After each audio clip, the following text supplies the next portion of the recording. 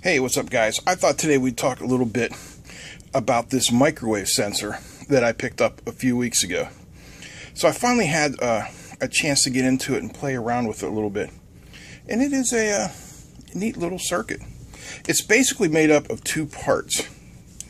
There is the microwave transmitter receiver mixer part. And then there's a lower frequency oscillator that's based on this chip here, the RCWL9196, and that's chip is very similar to the BISS001 chip used in PIR motion detectors. It's pretty cool. So from what I can figure out and the information that I have found,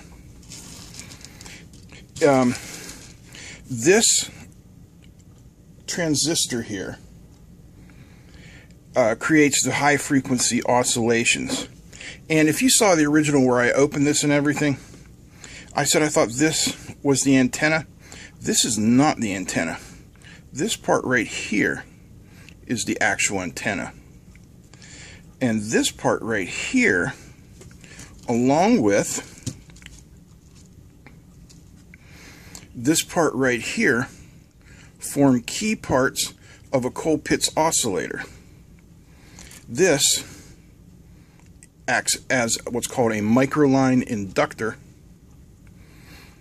and this is a microline capacitor. And if you look at it, there are two conductors separated by an insulator.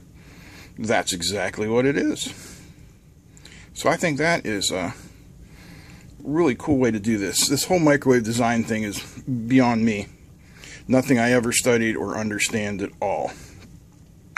So this unpopulated component here labeled CDS is for an LDR, a light dependent resistor.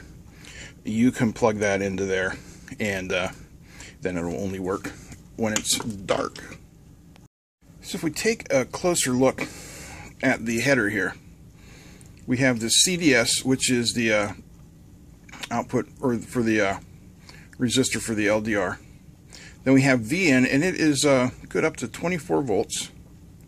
There's our output, our ground, and then we also have a 3.3 volt out. So you could actually use this to power, say, like an Arduino Pro Mini or something along those lines. But there's a lot of tiny little passive components over here. And if we take a look at the schematic, hold on. If we take a look at the schematic, we can see the two basic parts to the circuit. Over here, we have the high frequency oscillator. And that's basically a Colpitts oscillator formation. There's our antenna, a little squiggle right there.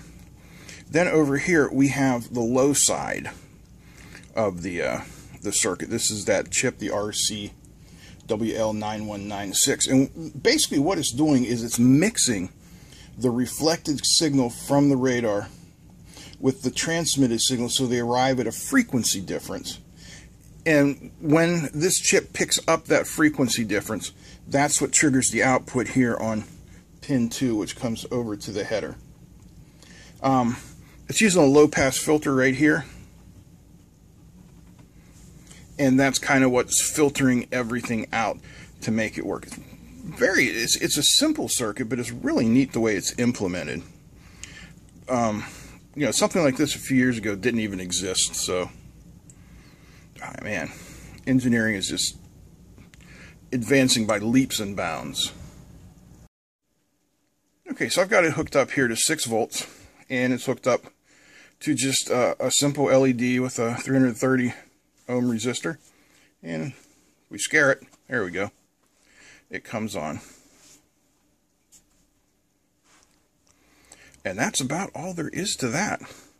These things are super cheap. Let me see what I paid for it. I think it was like $1.99, $1.59, and I got 2 of them. So hey, for for $1.60 you can get 2 of these. That's not too bad at all. All right, just a short one today. Hope you guys enjoyed this look at the RWCL9196 microwave sensor. If you did, give me a thumbs up. Feel free to comment, share, and don't forget to subscribe. That's it. I'm out. Peace.